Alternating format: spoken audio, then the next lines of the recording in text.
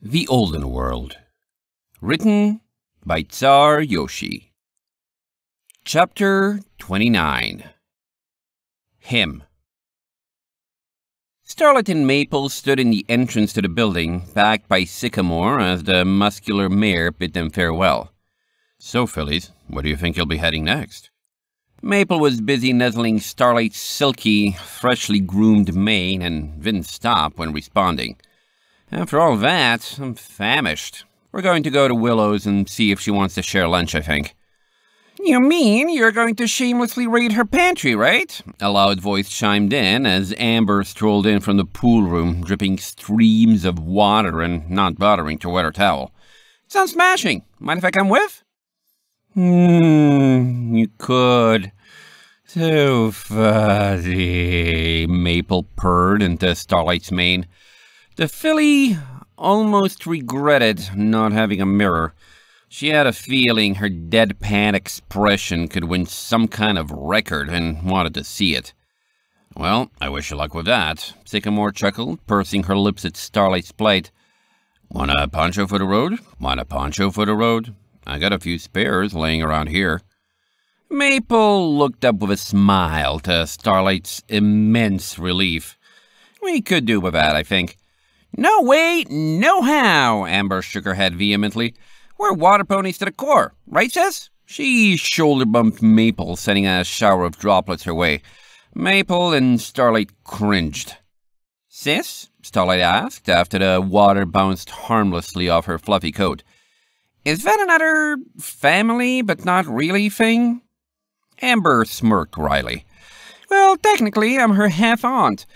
But when she's older than me, that just hurts to think about." "How?" Starlight's face contorted. "Your family tree must be really gross." Maple laughed. "Every pony in this town is related in some way or another. It comes with the demographics. That's why we never care about blood relationships. The only thing that matters is who you know, who you care about, and who you get along with." "Ponchos, ponchos, ponchos," Sycamore interrupted, humming as she bustled back into the room, carrying a thick, shiny garment. "Here you go."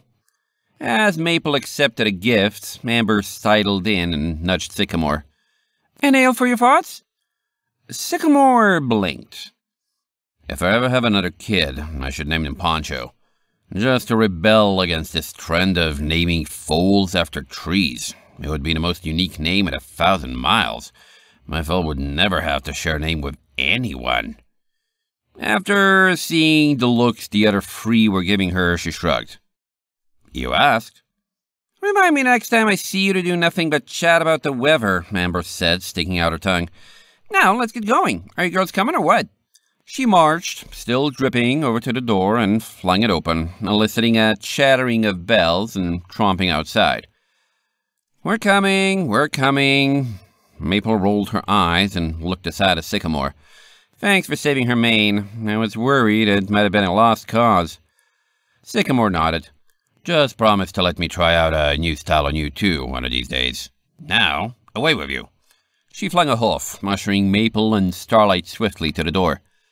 It slammed shut behind them. Moments later, before Sycamore had even turned away, a tumbling sound sounded from the stairs, and the bleary-eyed leaf-green kid of Fron poked down. "Mom? I didn't miss them, did I? Mom? Mom? Oh, come on." Moisture from the rainstorm was still draining away as Starlight strode across the glass roadways, her broad hoofsteps necessary to keep up with Amber. Maple took the pace with similar levels of enthusiasm. Her face strained as she stepped and splashed quickly, looking as if she would much rather follow her strenuous soak with a leisurely stroll than an almost dash.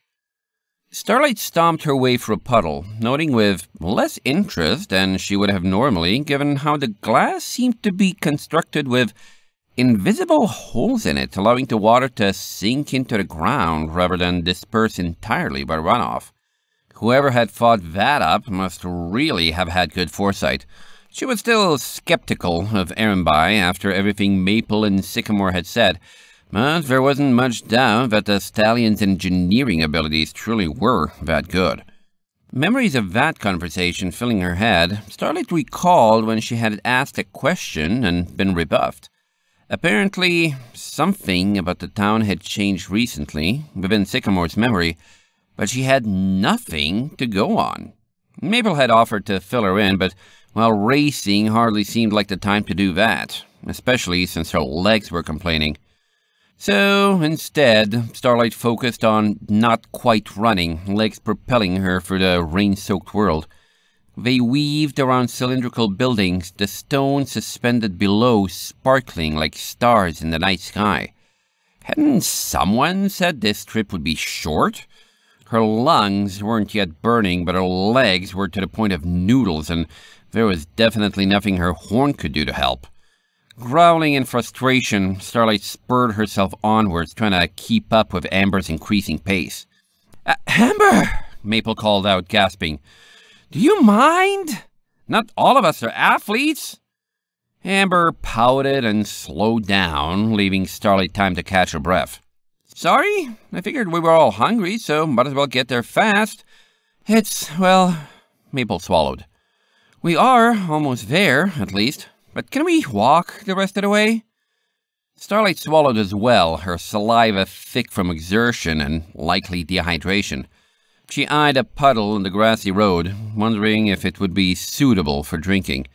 Maple made the decision for her, grabbing and nudging her along at a new, more reasonable pace. Within minutes, they were there. Willow's home was a single tower that looked to be 4 stories tall, a marked improvement from Maple's apparently modest 2. An exuberant knock from Amber followed, and that was preceded in turn by a door swinging open. Willow was there, and she looked down and scoffed. "Amber, you are not setting hoof in my house until you dry off. Go on, shoo." She waggled a hoof, at which the offending mare took off running with a gasp. Her gaze softened, and she swung the door open the rest of the way. "Maple, Starlight, during the town?" "You could say that," Maple wheezed, still slightly winded. She pointed a hoof at Starlight. "Got her mane fixed, beefed at Sycamore's. Mind if we drop by for lunch?" "Well, it's a little early in the day for that," Willow mumbled, poking her head back inside in thought. "Sure, we'll have an early lunch. Come on in." At Willow's beckoning, they walked through the door. The interior design immediately stood out. Unlike Maple's partitioned shop of a home, the floor was wide open save for a few counters for cooking and an iron spiral staircase descending from a hole in the center of the ceiling. "It'll take a few minutes to get lunch on," Willow explained, already turning toward the cupboards that were undoubtedly stuffed with ingredients. "You're welcome to go upstairs and make yourselves at home.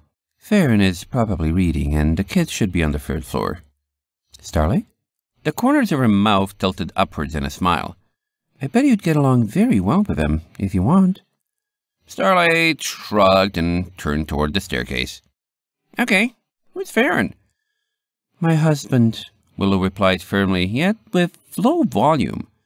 There was a note of something in her voice, sounding equal parts pride and resignation. There was an odd combination. Muttering her acknowledgement as Maple volunteered herself to help with lunch, the filly ascended the staircase. The 2nd floor was littered with bookshelves, a double helix staircase wrapping around both far walls. Somewhere within the maze of literature was a large recliner, no doubt occupied by Farron. Starlight didn't see any reason to bother him, so she made for one of the wall stairs and continued upwards, her falls soft and soundless against the padded wooden floors. Was that good? Did she want to announce her presence? Starlight realized with some trepidation that she hadn't met a fool since... No. She shook her head as she climbed. That was in the past. That was a world of mountains away. And she'd met plenty of ponies her age since then. She just hadn't become friends with them. Not best friends, at least. There was no reason at all for her to feel nervous about this. She reached a landing, which was decidedly not open like the previous floors. Instead, it had several doors and more stairs up. Willow's children all had their own rooms, apparently. Unsure of where to knock, she settled for clearing her throat loudly, making her presence known to all. Almost immediately, a door clicked open and a bright face with a stubby horn poked out. "Hi there. Are you the river filly Mum was talking about?" Starlight was speechless. "I'm Elder," the colt said, offering a hoof. "Mum told me you were a little shy and might like a friend. Want to be friends?" Still, Starlight couldn't say anything. She trembled, her jaw hanging loosely. "I've always wanted a friend from far away," Alder added, his fiery, rust-colored mane bobbing as he tilted his head. "She said you floated in on a boat you made yourself. That sounds pretty cool." Alder blinked at her, looking slightly concerned when she still didn't respond. "What's your name, River Filly? I already told you mine." Starlight didn't say anything. How could she? He was standing, right there in his burnt orange coat covered in splotchy markings of his mother's silver, holding out a hoof and asking to be friends. It was like she was staring into a mirror that showed into the past. She could already feel tears stinging at the corners of her eyes. Somehow, across all this distance, she was looking at him. Cracking like a dropped glass, Starlight burst into tears, turned tail and ran, wailing, leaving Alder sitting on the landing with an empty hoof. He looked after her, surprise and confusion covering his silver-marked face. "Was it something I said?" End of chapter 29.